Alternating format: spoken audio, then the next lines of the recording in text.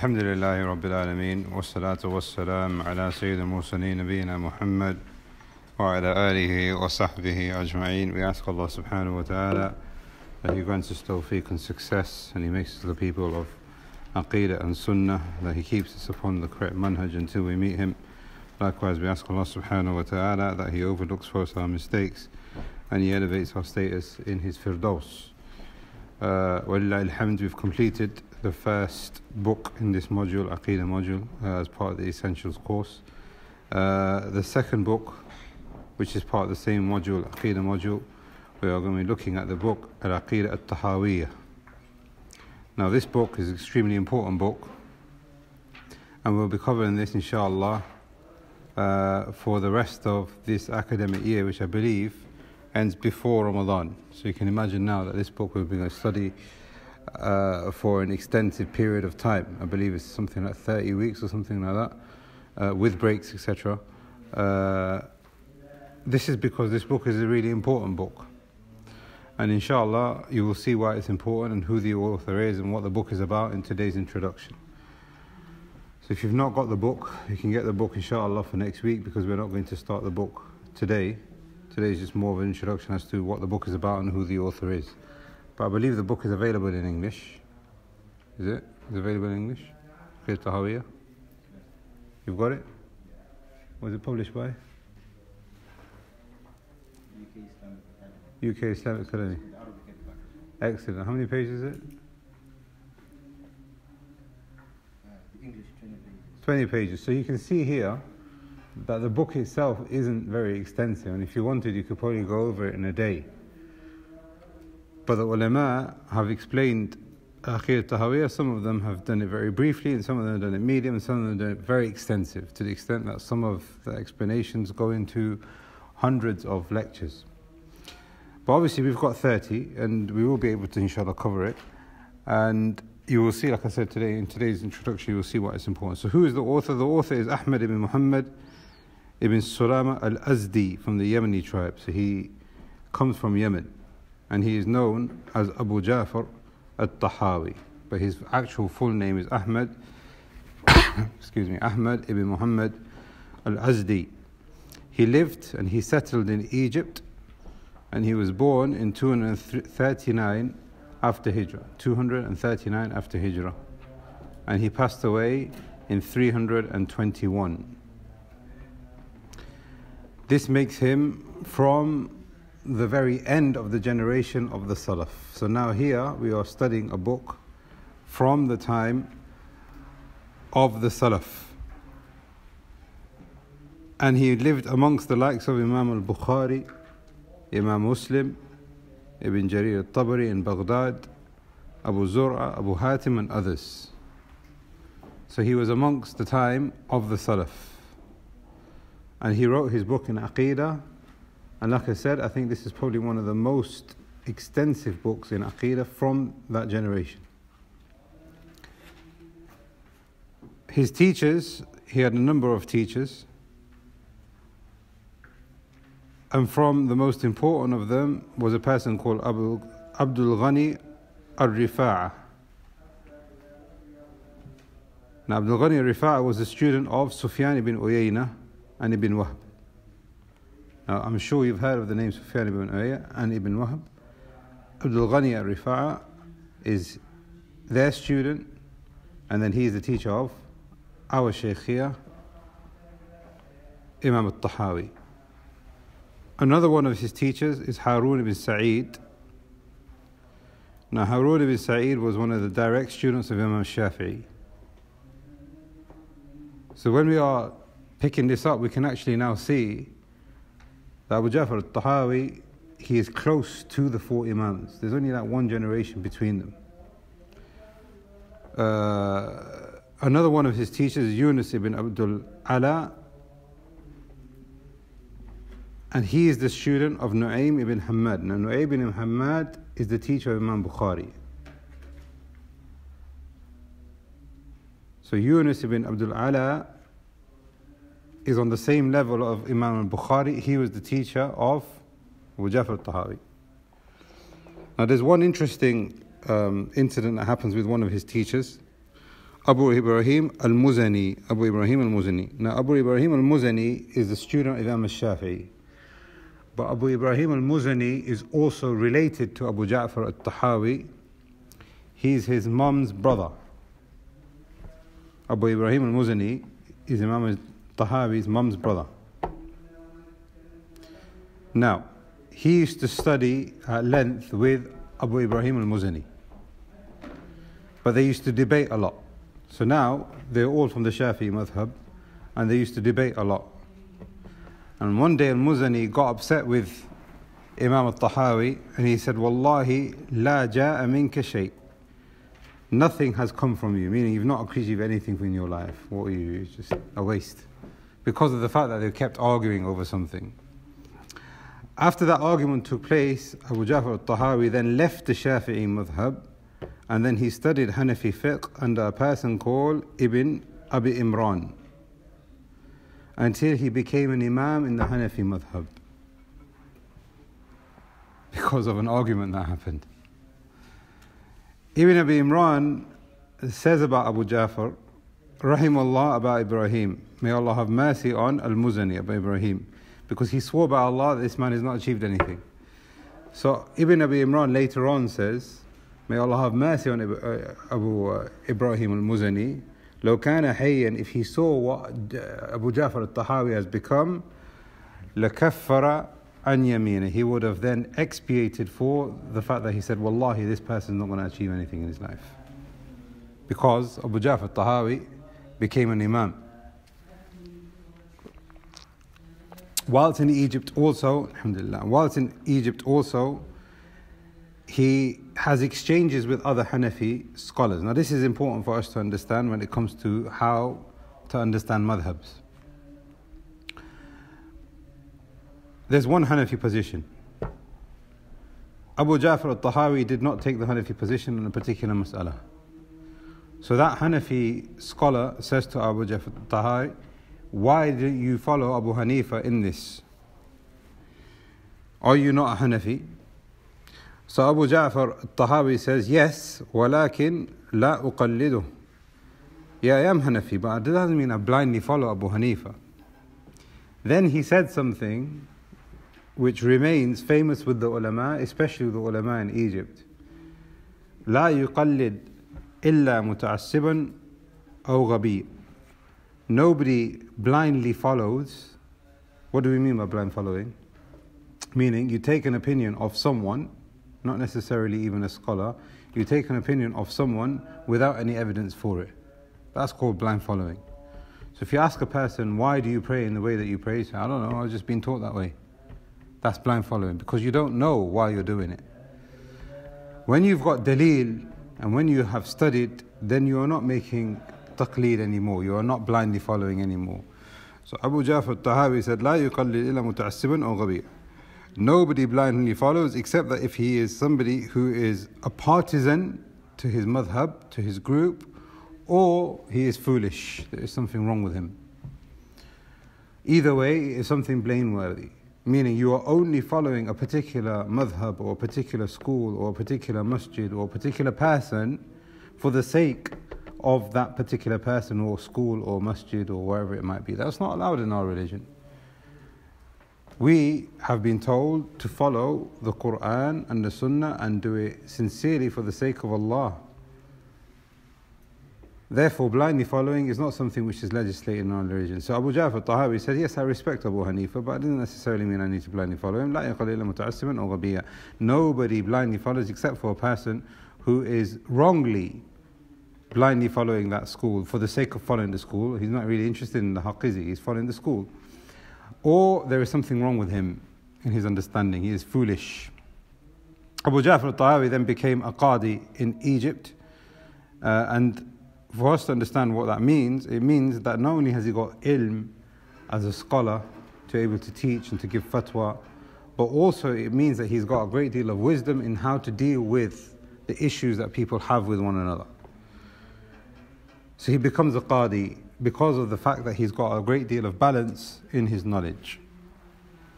What have the scholars said about him? The scholars has talked about him a great deal. I'll just give you two examples here. Ibn Jawzi rahimahullah, he says, ثابت فاهم فقيه عالم. He is thabit, meaning he is somebody who is trustworthy. He is somebody who's got a good understanding. He is a scholar, and he is a faqih, meaning he has a good grasp of the religion and its understanding. That's taken from Ibn Jawzi. Imam al-Dhahabi describes him with even more greater praise. He says, al-Imam, al-Allama, al-Hafidh al-Kabir, Muhaddith al-Diyar al-Misriya, faqih, and then he goes on. So he calls him an Imam, he calls him an Allama. Now an Imam is somebody who is followed, and an Allama is very similar to somebody who is an Imam, except that you could say that Allama is probably more of a praise in the way that the person is praising.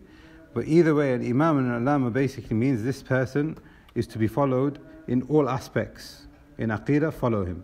In fiqh, follow him. In mannerisms, follow him. In hadith, follow him. So this is what he is saying, Imam al-Dhahabi, about Abu Ja'far al-Tahawi. He is an Imam, he is al-Allama, he is al-Hafidh al-Kabir, he has memorized a great deal. He is a Muhaddith al-Diyar al-Misriya, he is the scholar of hadith of all of Egypt, and he is a faqih, the person who has a good understanding of fiqh, of the religion. So that's the person who authored this book. What about the book itself? Now, the book itself has been accepted with the ulama from the time it was written until the day that we live in today. And a great deal of scholars have explained this book. And the author, as we will cover inshallah in next week's session, himself explains what his methodology and his manhaj is. And he says that this book in Aqidah is upon the way of what Abu Hanifa, Abu Yusuf, and Muhammad ibn Hassan al-Shaybani, upon their manhaj and upon their Aqidah. Meaning, you've got the Hanafi madhab, and it comes from a person called Abu Hanifa. He's got two very famous students, Abu Yusuf and Muhammad ibn Hassan al-Shaybani. So the fact that he's mentioned all of these three names, who have basically formulated the Hanafi madhab in their opinions, these three individuals, and their opinions that they have in fiqh and Aqidah, etc. What he is saying in the introduction, as inshallah we'll cover maybe today or next week, he is saying that this is their methodology, this is what they believed in. So that's what this book is about. And when we can understand that, we can then understand that this is the Aqidah of Ahl Sunnah wal Jama'ah. And like I said, it was accepted from the time when the author wrote it. And from that point onwards until today, you find the ulama giving a great deal of importance to this book. The greatest explanation, or probably the best explanation that has been given to it, is by a scholar, Ibn Abu Iz al-Hanafi. Ibn Abu Iz al-Hanafi. And he was in the 8th century from the same generation of Ibn Taymiyyah and al-Qayyim. Now, when he explained Aqidah at-Tahawiyyah, he explains to us the intent of Imam al-Tahawi. And he explains the intent with the methodology of Ahl Sunnah wal Jama'ah. Now, the reason why I'm saying this is because this book that you've got here, you will find that you've got this publishing here that in front of you. I don't believe that they are Salafi. I believe that they are either Deobandi or Maturidi or Ashari or something like that. You will find different groups and different sects saying, no, Abu Ja'far al-Tahawi had the same Aqidah as us, and he is not Salafi. He is not Ahl Sunnah. He is a Ashari or he is a Maturidi or something like that. But the fact that Ibn Abu al-Izz al-Hanafi has explained the book, and he is saying that this is what Abu Ja'far al-Tahawi intended, and all of this is in line with the Aqidah of Ahl Sunnah, clearly shows that he was upon the methodology of the Salaf as-Salih. As he has said himself in the introduction, this is the Aqidah of Abu Hanifa. Ibn Abu al-Izz al-Hanafi, we're not here to talk about him so much. We will be covering what he says in his explanation as well. But just to give us an understanding of Ibn Abu al-Izz al-Hanafi, he lived at the same time as Ibn Taymiyyah and Ibn al-Qayyim. And the ulama have explained that his Aqidah and his manhaj was the same as theirs. So the very fact that Ibn Abu al-Izz al-Hanafi has explained Aqidah at-Tahawiyyah And within that, he is saying that this is the Salafi Aqidah, and it's in conformance with what Ibn Taymiyyah, Ibn Qayyim, and our, ulama that from, household names from Ahl Sunnah, then that clearly shows that this is the correct understanding of this book, and it is upon the Sirat al-Mustaqim, wa lillahi alhamd. But for us to understand now that many people from different sects, different groups have taken this book and said, no, he is from us and he is following their deviant way, but that is definitely not the case. So like I was saying here, from the time that this book was written, the ulama have given a great deal of importance throughout the ages. Until today, you'll find explanations from Shaykh Abdul Aziz bin Baz and Shaykh Muhammad al-Albani.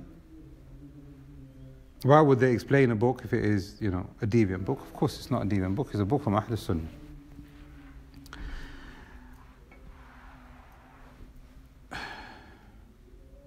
Here we have a statement from Abu Ibrahim al-Ra'isi al-Hanafi. Now he is a person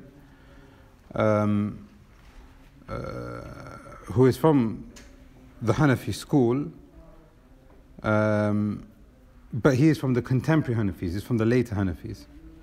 And he says, إن جمهور العلماء تلقى عقيدة التهاوية بالقبول.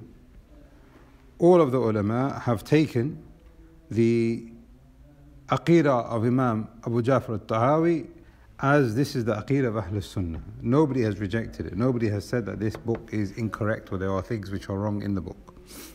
This is the Aqidah of Ahl Sunnah wal Jama'ah.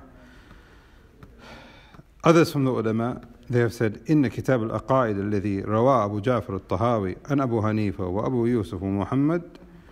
As for this book that Abu Ja'far al-Tahawi has written, and he said that this is the Aqidah of Abu Hanifa, Abu Yusuf and Muhammad, اعتمد عليه أهل السنة والجماعة سلفهم وخلفهم. Ahl al-Sunnah wal-Jama'ah, from the time it was written, from the time of the Salaf until the later generations, all of Ahl al-Sunnah have taken Aqidah Tahawiyyah as a book in Aqidah from Ahl al-Sunnah, namely the Aqidah of Abu Hanifa and his students. What is Aqidah at-Tahawiyyah about? What are we going to study? Inshallah, the author, the very first thing that he starts talking about, and the very most important thing that a person should ever talk about, is the oneness of Allah subhanahu wa ta'ala. And within that we have al-Rububiyyah, we have al-Uluhiyyah, and the names and attributes of Allah subhanahu wa ta'ala. But within that he talks about other things which are connected to the oneness of Allah also, such as the Quran. Is the Quran the speech of Allah? Or is it that Allah subhanahu wa ta'ala created the Quran and revealed it upon Muhammad sallallahu alaihi wasallam, so that the Quran that you have is something which is created? This is something that we will be studying inshallah. In the contents of the book also we have belief in the last day. What will happen when you enter into the grave? Intercession of the Prophet ﷺ and the angels and the believers, the scales as to where your deeds will be measured and weighed, the hold, the pool that was given to the Messenger of Allah ﷺ on the Day of Judgment, seeing Allah on the Day of Judgment, the Sirat and others that have been discussed when it comes to belief in the last day. And let me just stop here before we carry on with the content. It's very important because these are the things that Ahl Sunnah believe in. And you might think, okay, well, it's pretty straightforward. I know that we're going to be questioned in the grave, and if you're successful, if you're not successful, certain things are going to happen. I know these things. But the issue here is that you will find as we go through the course, inshallah, that you've got a lot of deviant sects believing in things which are not correct when it comes to these things. And sometimes their deviancy is so subtle, it might escape you. You might think, okay, well, that's fine. The way that he said it is okay, but it's actually not okay in certain things. So for example, the Quran, is it created or not created? And even to the extent that you might even find some people saying that the Quran is not created, but my recitation is created. Or they might say, for example, that the Quran is not created, but what we have is the meaning of Allah, meaning of what Allah said. I don't know if you've heard these kind of things before, but these are some of the things that you will find these deviant sects believing in. Now you might think, okay, well, why is that important? You will see, inshallah, how it is important, and some of it even leads to shirk. So we've got Tawheed, we've got the last day. The third aspect of the book, we're going to be looking at Qadr, the good of it and the bad of it. What does it mean to believe in pre-decree? Iman. Now here, when it comes to Iman, now we're going to talk about this in a moment, actually, it's the next point I want to mention. Abu Ja'far at-Tahawi, like we have said, he is Salafi. And this book is upon the methodology and the manhaj of Ahl Sunnah wal Jama'ah wa lillahi alhamd. But as the ulama have explained, in Aqidah Tahawiyyah, there are certain issues which either it is wrong in the wording or it is wrong in the thing that he has said. And perfection is only for Allah subhanahu wa ta'ala.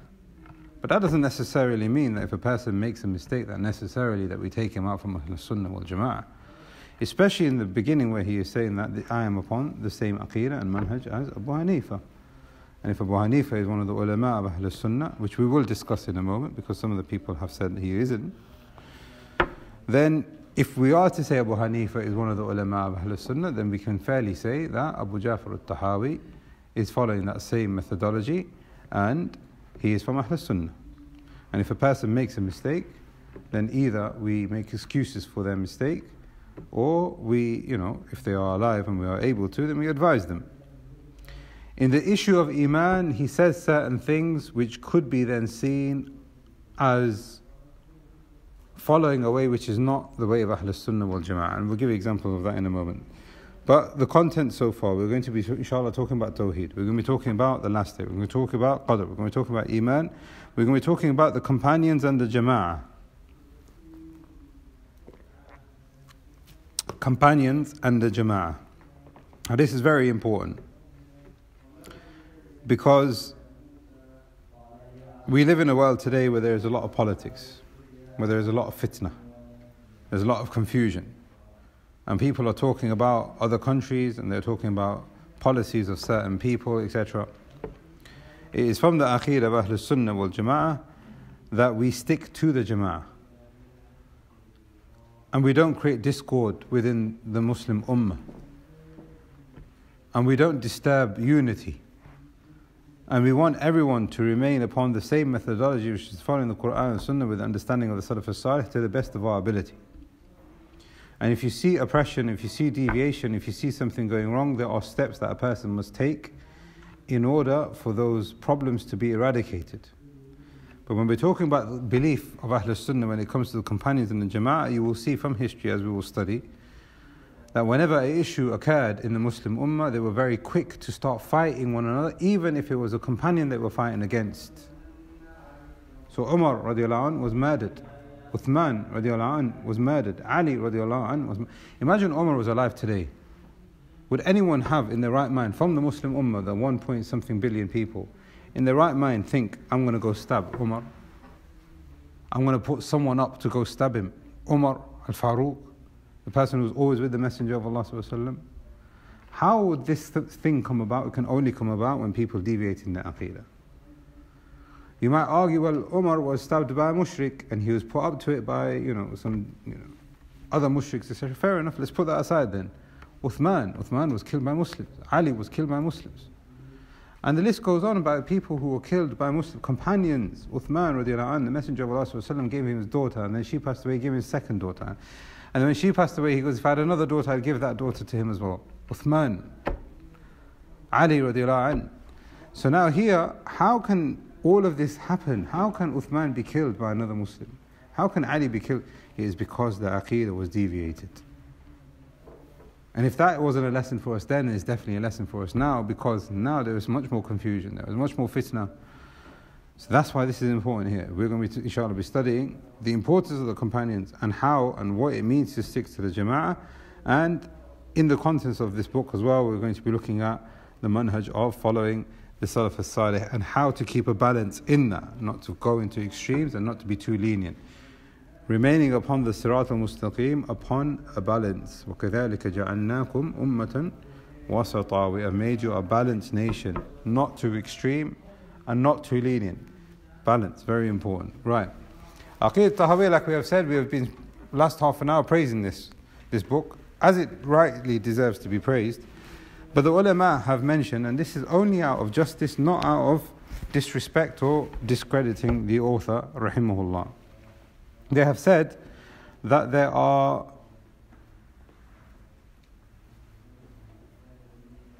two issues in the book, but the second issue can be split into two as well. So maybe 4 issues if you want.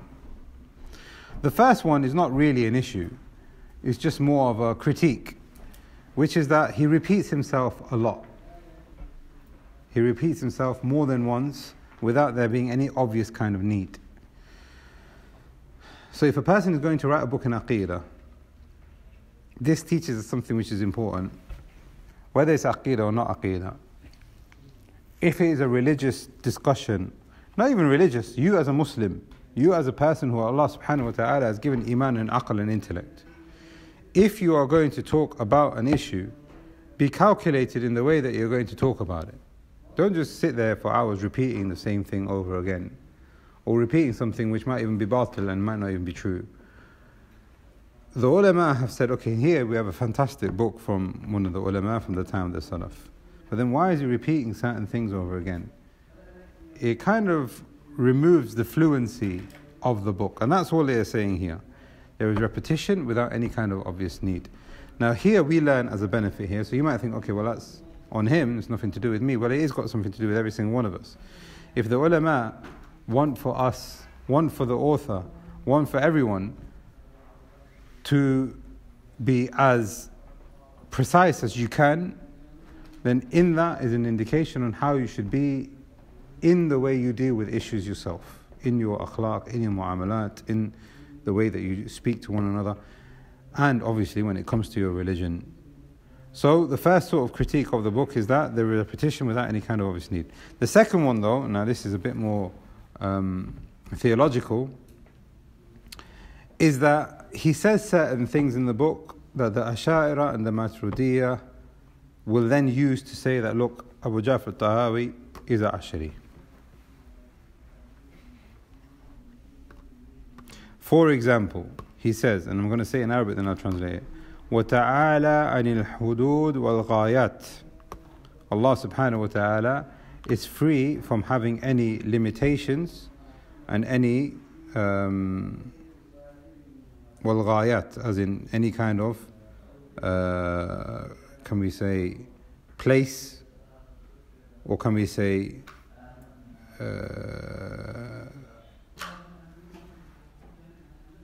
location even.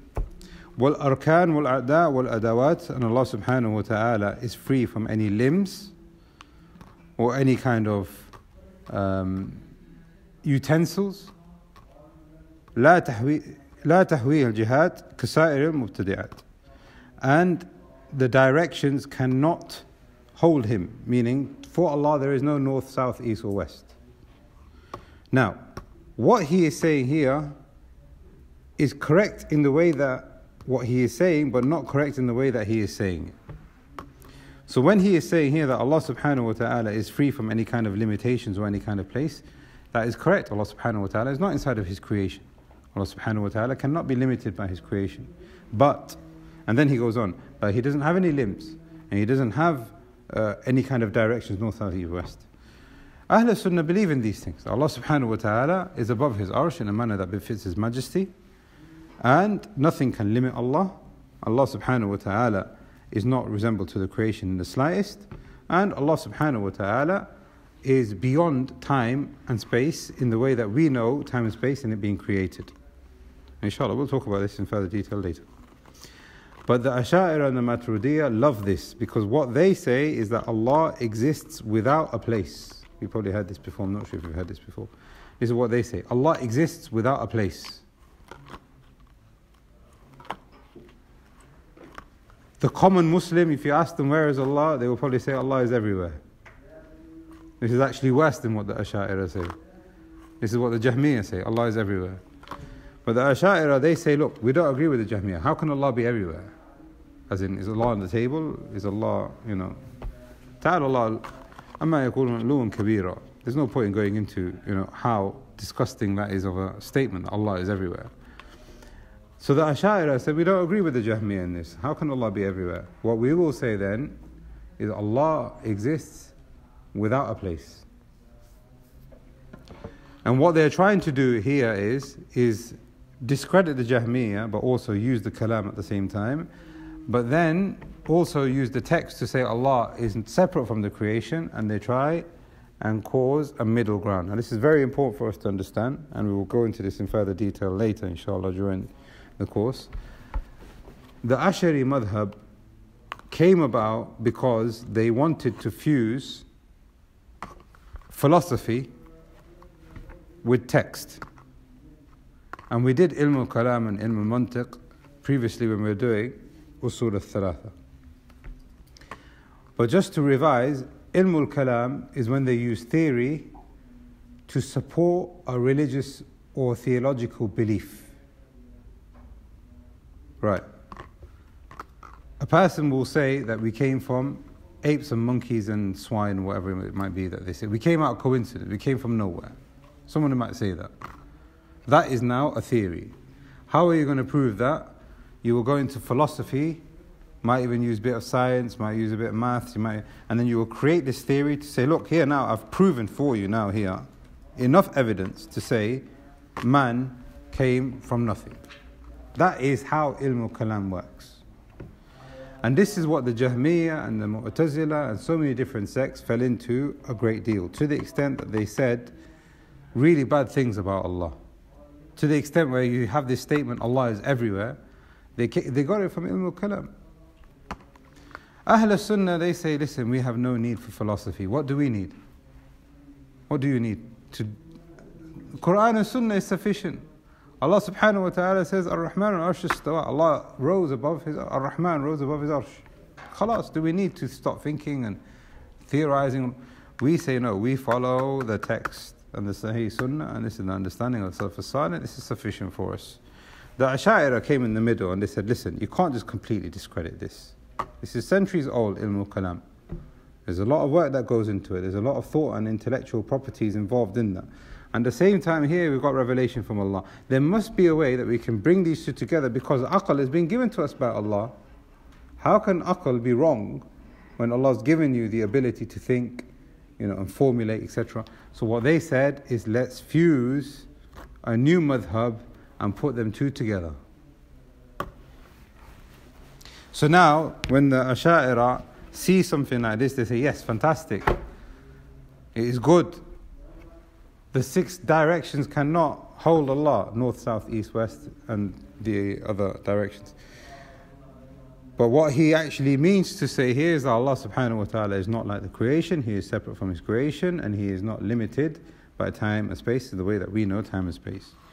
Also, so now this is one of the criticisms that we have, or the ulama have had, for Abu Ja'far al-Tahawi, in the sense that he is using words which could have been clearer upon the way of Ahlus Sunnah wal Jama'ah. Also, in the very beginning, in actual fact, in the very first few sentences, he calls Allah Qadim. Is Allah Qadim? What does Qadim mean? Anybody? Qadim? Qadim means old. Is Allah old? Ibrahim's shaking his head. Why are you shaking your head, Ibrahim? You're not happy with that. Is it deficiency? Okay, number one is deficiency, but even more important than that, why is it that we can't call Allah Qadim? Okay, but even more important than that. Yeah. Even more important than that. Even more important than that. That's what he said. It's restricted by time. Where is the evidence to say Allah is Qadim from His name and attributes? Right. The Ash'ari say Allah is Qadim. The reason why is because the Ash'ari, they say Allah subhanahu wa ta'ala did everything in eternity. And again, we will study this inshallah. But if you say, oh Allah, have mercy on me, does Allah have mercy on you? Is it possible that if you say, oh Allah, have mercy on me, oh Allah, give me, oh Allah, help me, oh Allah, support me, oh Allah, save me, oh Allah, protect me, will Allah do that right now? If you have done what is sufficient and He has accepted your dua, would Allah do that right now? Of course, this is what we believe, Ahlul Sunnah. Allah acts in a manner that befits His Majesty. The Asha'ira and those like them, they say no, Allah is Qadeem. Everything happened in eternity. He already knew that you're going to make this dua today on a Sunday, and He already knew that He's going to accept your dua on a Sunday, therefore He already decreed it in eternity. So when you say, oh Allah have mercy on me now, they say no, Allah's not going to show you mercy on you now. He knew from before. So does Allah actually show mercy? They say no, Allah doesn't show mercy right now. Why? Because everything is Qadeem. The author uses the word Qadeem for Allah subhanahu wa ta'ala, and this is one of the things that ulama have said, he doesn't mean it in the way that the Asha'ira mean it. However, it would have been better if he had left this out. Another issue, this is when it comes to names and attributes. Another issue when it comes to some of the critique, when it comes to the theology in this book, is the belief of Iman and actions. He says in the book Aqidah at-Tahawiyyah, wal Iman. Iman is huwa iqrar bil lisan, is what you testify on the tongue, wa tasdeeq bil janan, and you will affirm this in your limbs, in your state, in your actions. Wal iman wahid, and iman is only one. Wa ahluhu fi aslihi sawa, and all of its people are the same. Is anything wrong in what he has just said? Iman is one, and all of it, the people of Iman, are the same. Is that okay? What's wrong with it? Everyone's level of Iman is the same, doesn't increase, decrease, and would that mean your Iman and my Iman the same? Excellent. So now, one of the things that the people of deviation have fallen into is saying that Iman is one. Either you have it or you don't have it. And if you have it, it is all the same, as in everybody has the same portion of Iman. Ahl Sunnah say Iman is not one.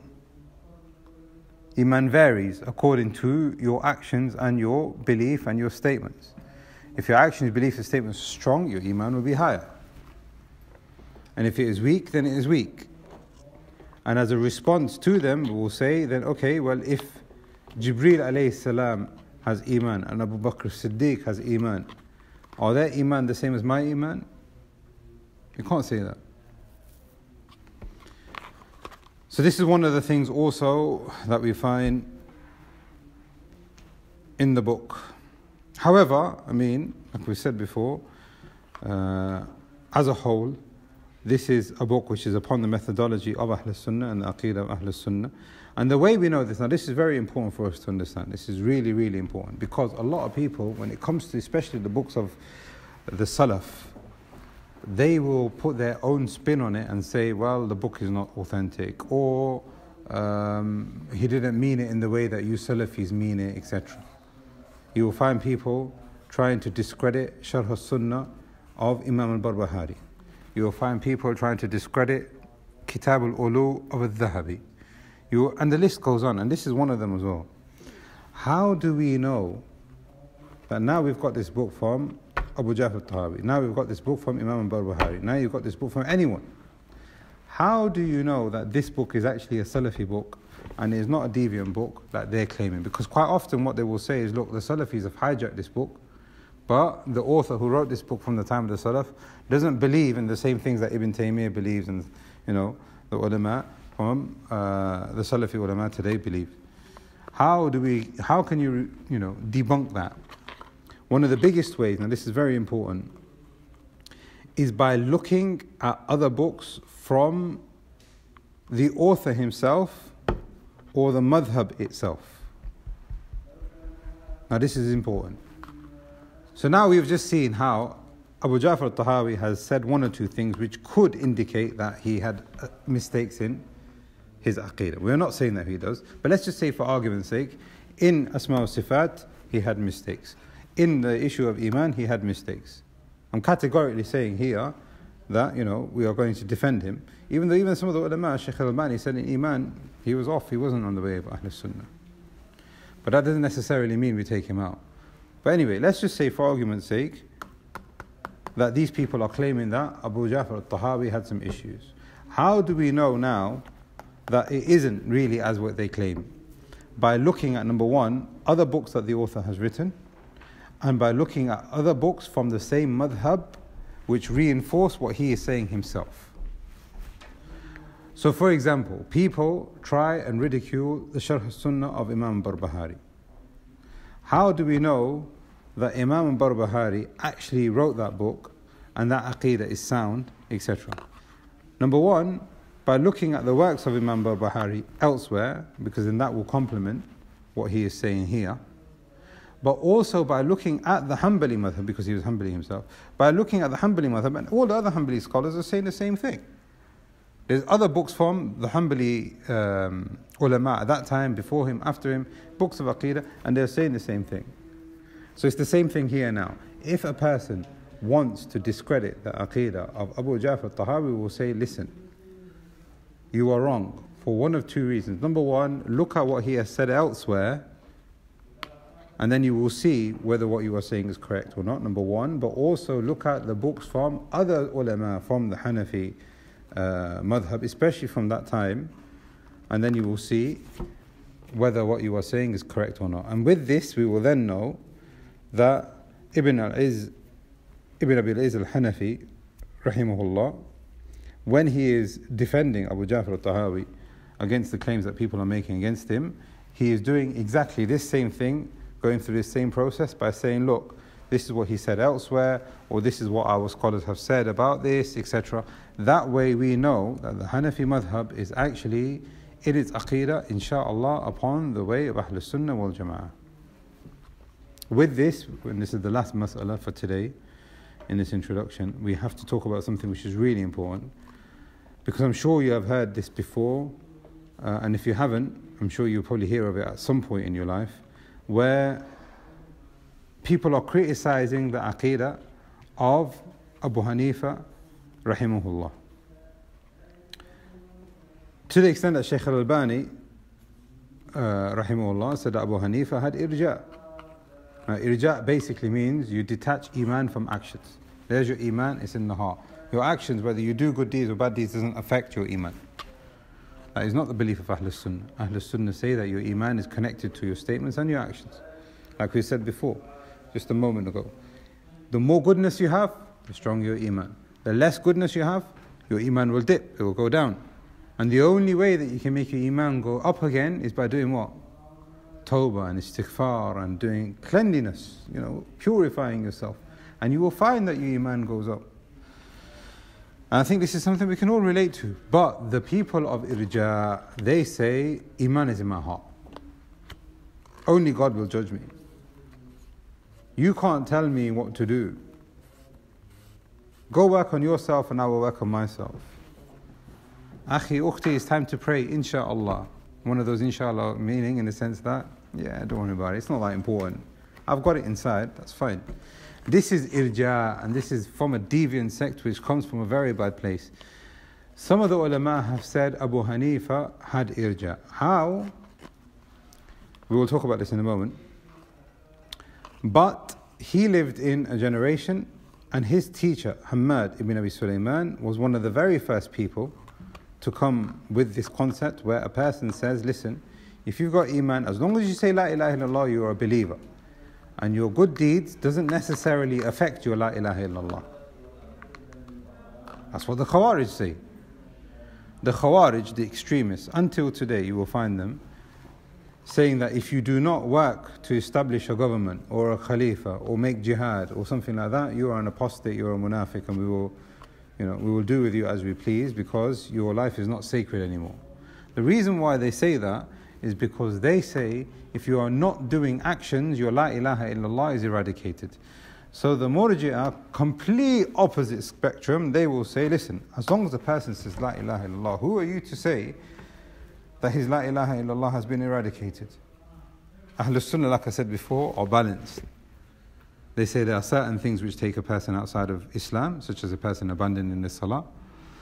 And there are certain things which are between you and Allah, such as tawbah and istighfar and tawakkul. These are things that nobody else knows. This is between you and Allah. But there are certain things in between as well.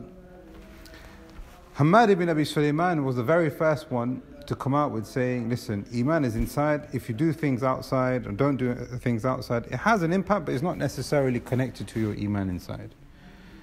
And as you can imagine, when you've got something like that, which you might think, okay, it's not that big of a deal when it comes to Aqidah and Manhaj, but when it snowballs, this is what you find today, where a person says, I can just pray Eid Salah and I'm a Muslim. How can you do that? Because I say La ilaha illallah throughout the year.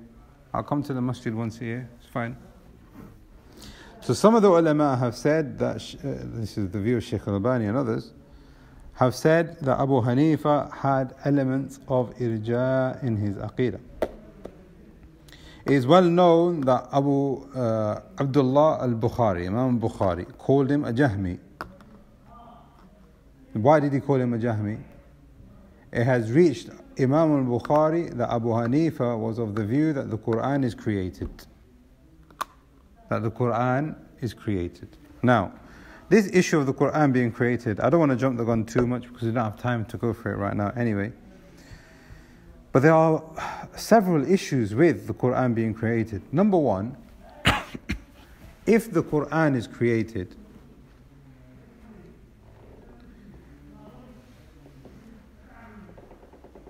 is it that Allah subhanahu wa ta'ala revealed this book from His knowledge, or did He create this book? Ahl Sunnah say that the Quran is not created, and it's the speech of Allah, and it is from His knowledge subhanahu wa ta'ala. أنزله بعلمه وأن لا إله إلا هو. Allah subhanahu wa ta'ala says He has revealed it with His knowledge, and there is no God that is worthy of worship except Him subhanahu wa ta'ala. Therefore, when you recite the Quran, it is hidayah. When you recite the Quran, it is nur. When you recite the Quran, your iman goes up. The Jahmiyyah say, no, it's just created. It's normal created speech. It has reached Imam Bukhari that Abu Hanifa was of the view that the Quran is created. So Imam Bukhari calls him a Jahmi. Now this is important because Imam at-Tahawiyyah rahimahullah, as we will see next week in the introduction, says, this is my Aqidah, and it's the Aqidah Abu Hanifa, Abu Yusuf, and Muhammad ibn Hassan al-Shaybani, and it's the Aqidah of Ahl Sunnah wal Jama'ah. So if he is saying that this is the Aqidah of Ahl Sunnah wal Jama'ah, how is it possible that people have criticized Abu Hanifa for his Aqidah and calling him a Murji and a Jahmi? Ibn Taymiyyah rahimahullah says that Abu Hanifa was on the way of Ahl Sunnah wal Jama'ah. He was on the way of the Salaf, and he repented before he died.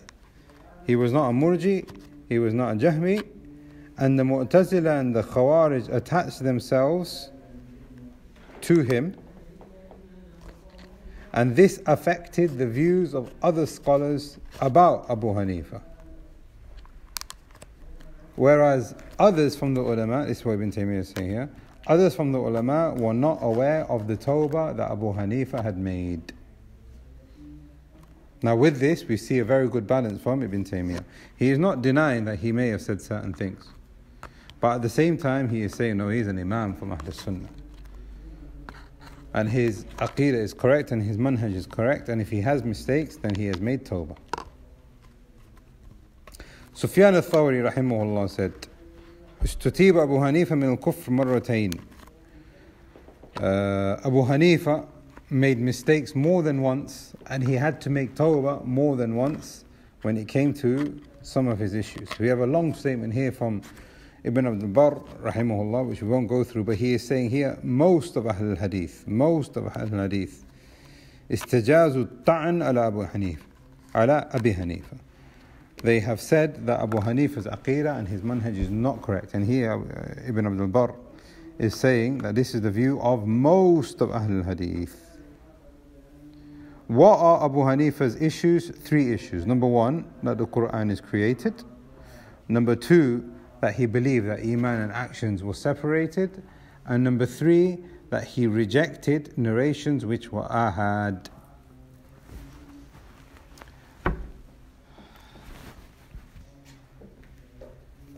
But what Ibn Taymiyyah rahimahullah said is more correct. And I'll give you an example. Al-Khatib al-Baghdadi rahimahullah in Tarikh al-Baghdad, he said that Imam Ahmad rahimahullah, and the sanad is here anyway, Imam Ahmad was asked about Abu Hanifa. Is he a Jahmi or not? Now you have to remember now, Imam Ahmad is the teacher of Imam Bukhari. Imam Bukhari called him a Jahmi. He said, لم يصح عندنا أن أبا حنيفة كان يقول القرآن مخلوق. There is no narration, it's not been proven that Abu Hanifa used to believe that the Quran is created. His own student, Abu Yusuf, Khatib is mentioning himself, he said, me and Abu Hanifa discussed the issue of whether the Quran is created for a period of 6 months. And we were studying it and studying and studying. حتى قال, until Abu Hanifa said, من قال القرآن مخلوق فهو كافر. The conclusion after 6 months of study is that Abu Hanifa said that anyone who says that the Quran is created, then that person is a disbeliever. What does that tell us? That tells us that he wasn't a Jahmi, rahimahullah. Ibn Abil Izz al-Hanafi, when we will go through Iman, he defends the idea that Abu Hanifa had al-Ilja.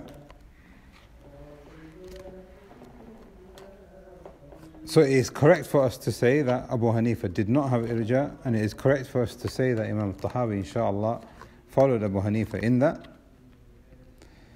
And the last issue, so now the first one is the Quran is created. The second one is that the issue of Irja. And the third issue is rejecting narrations which are ahad. Now this is important because the only way can the people of deviation deviate is when they split the ahadith of the Messenger of Allah ﷺ into two types. Now these two categories are fine, there's nothing wrong with the categorization. But the reason why they did it is to dismantle the Aqidah of Ahl Sunnah. They said, when you have a hadith from the Messenger of Allah ﷺ, either the hadith is mutawatir or the hadith is ahad. Mutawatir, so many people have narrated this hadith, it's impossible for this hadith to be a lie. So this hadith has to be accepted. Whereas ahad, not many people have narrated it. Now the ulama have actually mentioned most of the hadith from the Messenger of Allah ahad. Sometimes he'd just be with Abu Hurairah and he'll say something to Abu Hurairah. Abu Hurairah will narrate to someone else, will narrate to someone else. So there's only one sort of chain of narration until it finally gets narrated or recorded in Bukhari or Muslim, wherever it might be. Mutawatir are typically those things that he has said in public, and there's been 20, 30 people that have heard it, and then they narrated it onto another 20, 30, etc. And it's impossible for all of these people to lie. But ahad, there is a possibility that there's something gone wrong here somewhere. So this is what the people of deviation have done. Split the religion into two. And the reason why they want to do that is because when you have narrations about Allah, about the grave, about Yawm al-Qiyamah, about the scales, about intercession, about the companion, about whatever it might be, they can say, oh well, this hadith is ahad, there is an element of doubt in it, and we can reject it, there is weakness. You can't base your aqidah on something which there is suspicion. Doesn't make sense to us. Where's the aql in that? So they will say, no, we'll put a cut to that hadith and we'll depend upon our aql instead. So now you can understand why this allegation is a severe allegation against Abu Hanifa. They said Abu Hanifa used to reject ahad narrations. Ibn Taymiyyah in response, he says, وَمَنْ ظَنَّ بِأَبِي حَنِيفَةَ أَوْ غَيْرُهُ مِنْ أَئِمَّةِ الْمُسْلِمِينَ أَنَّهُمْ يَعْتَمِدُونَ مُخَالَفَةَ الْحَدِيثِ الصَّحِيحِ لِقِيَاسُ غَيْرِهِ فَقَدْ أَخْطَأَ عَلَيْهِمْ. Anyone who thinks that Abu Hanifa or anyone else from the ulama, from the Muslims, so now look here, he has put Abu Hanifa on the same level as the other ulama from Ahl Sunnah wal Jama'ah, that they would reject narrations which are sahih, then that person has made a mistake against them.